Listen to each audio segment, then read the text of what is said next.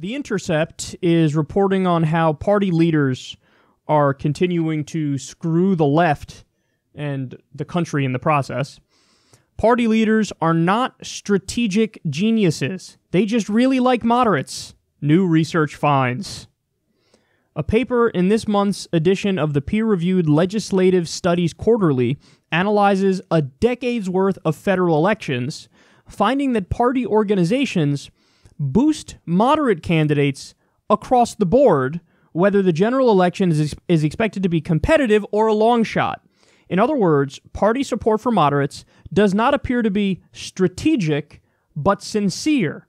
Quote, "They're not doing this to have a better shot at winning elections," said the paper's author Hans Hassel, assistant professor of politics at Cornell College in Iowa. The evidence points more to the conclusion that party elites have strong incentives to prefer loyalists who can be trusted to implement its preferred policies after the nomination, Hassel writes. So let me explain what this means. For every single election, the leaders of the Democratic Party come out and they go, "Oh, you have to understand, all of you populist left activists who care deeply about issues like Medicare for all and free college and a living wage and ending the wars and legalizing marijuana. You have to understand that we agree with you. Oh, we agree with you. We really do. But it's not the right time to try to do that and run candidates who are for that, because primarily what we're concerned about is electability. And in order to win, you need to run moderate candidates because it's the pragmatic thing to do in order to really gain control of the country." Well, there are many problems with that. I mean, one of them is, okay, but then if we elect the moderates, then what? If we already know they're not going to do the policies that we want in the first place, then it doesn't really matter that you say in your heart of hearts you agree with us, because if at the end of the day we don't get those policies, it doesn't fucking matter if you agree with us in casual conversation. It matters what actually gets implemented and what the politicians are willing to fight for.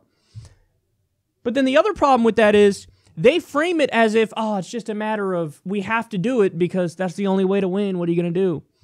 And they say that as if it's like axiomatically true. Like, obviously you're stupid if you disagree with this. Like, well, you don't get it.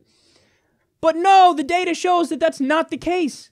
The data, first of all, when Barack Obama was in office and Chuck Schumer and Nancy Pelosi, leaders of the Democratic Party, we lost 1,000 seats. Democrats lost 1,000 seats. So notice, anytime there's evidence of their approach failing, they just brush it under the rug and act like it never happened. Like, oh shit, there is empirical evidence of our approach being wrong. Well, I know what the problem is. The problem is we didn't run candidates that were moderate enough. We didn't run candidates that were centrist enough. We didn't run candidates that were conservative enough. So in other words, no matter what the results are, they go, we got to run further right wing. So strategically, they're wrong. That doesn't help your chances of winning an election. It just doesn't. You're objectively incorrect about that. But then also, like they're saying here, that's a mask for the fact that they just support more conservative candidates. So in other words, they mask it as like, oh, we have to do it. But in reality, they just agree with the policy proposals of blue dog style Democrats, neoliberal, centrist, corporatist Democrats. So it's disingenuous on so many different levels. It's disingenuous because it doesn't help us win, and it's also disingenuous because you're not doing it out of necessity. You're doing it because, you prefer those candidates. So just say it. Just fucking say it. But listen, they can't just say it because they're trying to cover up for the fact that who funds the party leaders? Mostly the same people that fund the Republicans. There's some exceptions. Like, for example, the NRA also funds the Republicans. They don't fund the Democrats. Big Oil does fund the Republicans. Mostly they don't fund the Democrats. But do Democrats have Wall Street donors? Yeah. Do Democrats have military-industrial complex donors? Yeah.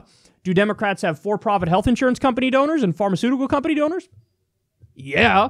So party leaders, they do this. They have a whole industry that's geared towards concern trolling. That's like, oh, we're just, listen, sorry, Bernie Sanders style Democrats, but we can't go in that direction because it's just, we want to win, so let the adults take control. Well, you guys have had control from the fucking 1980s. How'd it work out?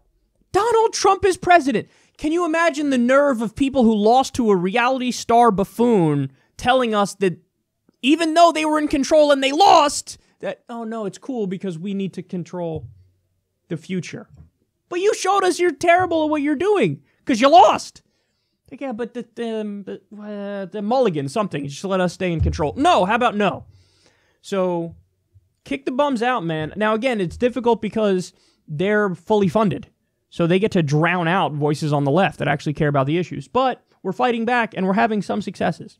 Our Revolution Justice Democrats, we've won about 50% of our races to this point. That's with a permanent monetary disadvantage. So there's a thirst and a hunger in the country for what we are offering, for what the populist left is offering. And it's just a matter of overriding these disingenuous, smug douchebags who just believe in, neoliberal centrism and corporatism.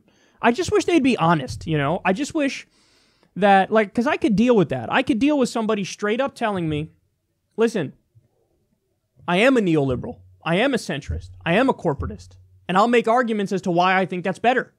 But I will also admit that our record has been terrible and we get our asses kicked, and it probably is the case that from a pragmatic perspective, if the left runs, the left has a much better chance of beating the Republicans. If somebody were up front with me like that, I have nothing but respect for that person. I'd massively disagree with them, but I have nothing but respect for them. But all you get is just liars and fucking smear merchants and disingenuous actors who are, no, we must run like this to have a chance of winning. That's why we have to run the same people who keep losing nonstop. And we're only doing this out of necessity to win. No, because you keep losing with the moderate candidates. You keep losing with them, but you keep running them, which tells me maybe you just believe in moderate candidates because that's what your ideology is, because those candidates will protect your donors, will protect the special interests. Like I said, kick the bums out.